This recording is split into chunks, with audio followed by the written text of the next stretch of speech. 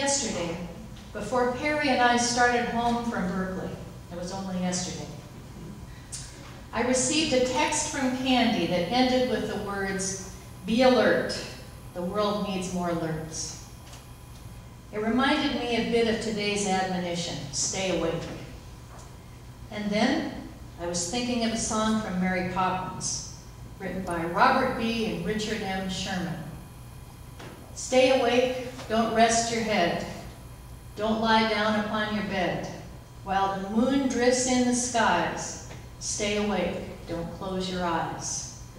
Though the world is fast asleep, though your pillow's soft and deep, you're not sleepy as you seem. Stay awake, don't nod and dream. Stay awake, don't nod and dream.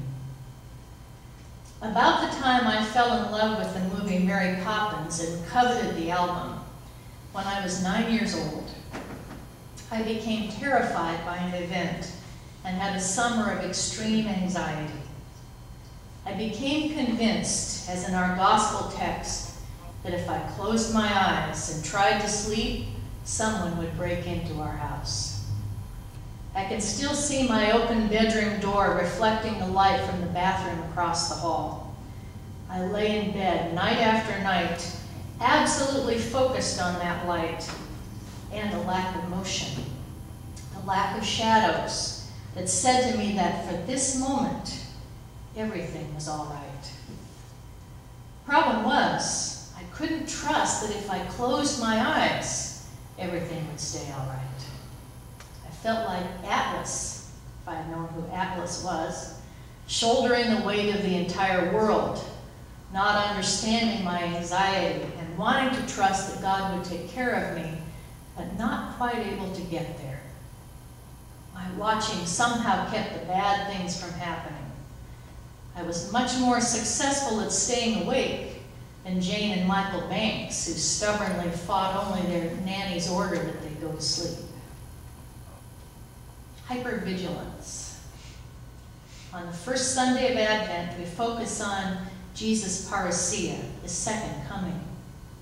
Then, like an inwardly curving labyrinth, on the next 2 Sundays, we'll focus on the start of Jesus' earthly ministry, then on his incarnation, his becoming one of us. He gets closer and more immediate with each week of Advent. But on this first Sunday, we're out on the edges, looking for what has not yet happened, trying to handle free-floating anxiety, because Jesus uses the parable of the thief in the night to explain what his return will be like. We know that there are whole denominations that specialize in just this watching and waiting, although they handle the uncertainty by trying to make it more certain. Who will stay? Who will go? Is there such a thing as the rapture?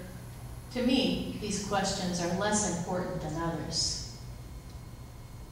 As Scott Hosey says about this passage in the Center for Excellence in Preaching, if you tell me burglars are coming next Wednesday around 1:30 a.m. to smash through my kitchen window, I'm going to be there and be ready.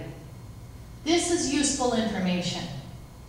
But if you tell me that my house is going to be robbed, certainly robbed, at some point in the dead of night, sometime in the next 15 years, I'm going to start to wish that you had never told me, because I wonder if I will ever sleep again.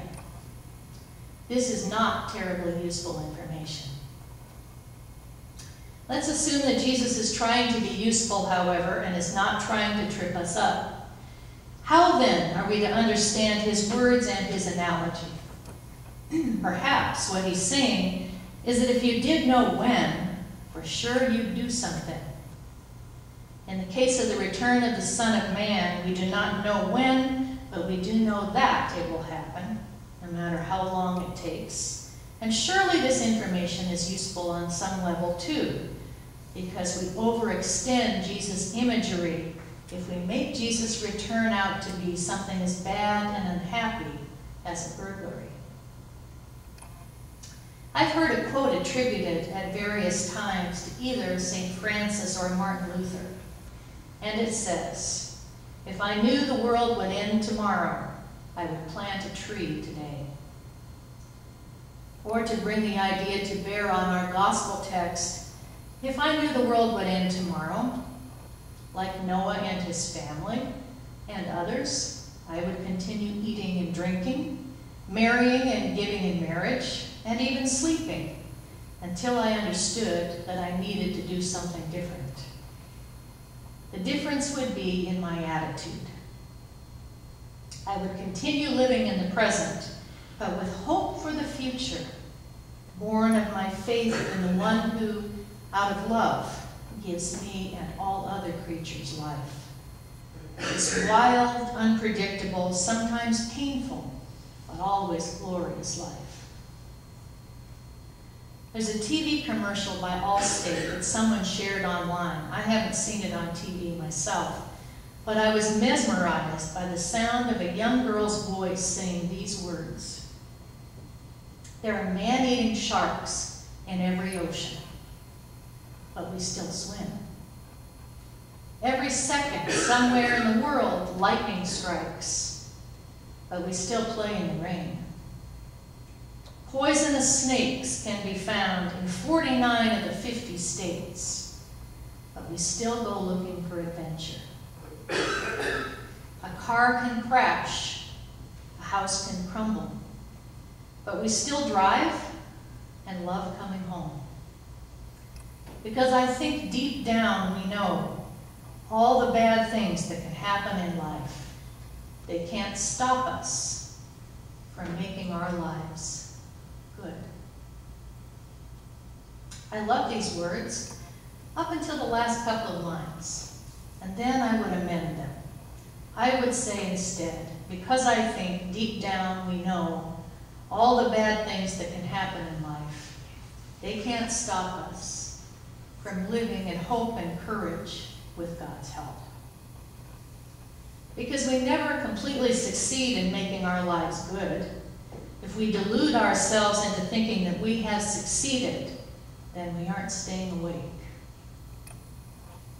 We live in the already and not yet that is the time between. Pastor Laura Thielander, in a short meditation on this text, highlights one stanza of a hymn called "As the Dark Awaits the Dawn." It says, "As the dark awaits the dawn, so we await your light. O star of promise, scatter night, loving bright, till shades of fear are gone." She continues, "It's an increasingly rare experience these days to find oneself immersed in enough darkness to be able to see the stars in the night sky. More and more of us live in cities and towns where bright lights shine 24/7 upon our streets and buildings. In our homes, the glare of computer screens and personal electronic devices reflect on our faces as we keep ourselves busy with both work and play. We may hope these lights would shield us from experiencing darkness, where fears and anxieties reside, but they also often keep us from seeing the Advent star of promise.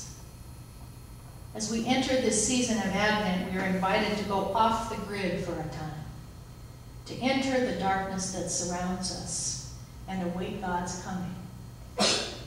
May this season kindle our deep desire for the only true light that can scatter our fears. There's a difference between hypervigilance and anticipation.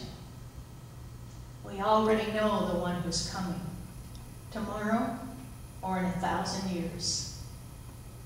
The hour may be unexpected, but his presence is not. Waking or sleeping, we listen for his voice. May the peace of the Son of Man banish your fears.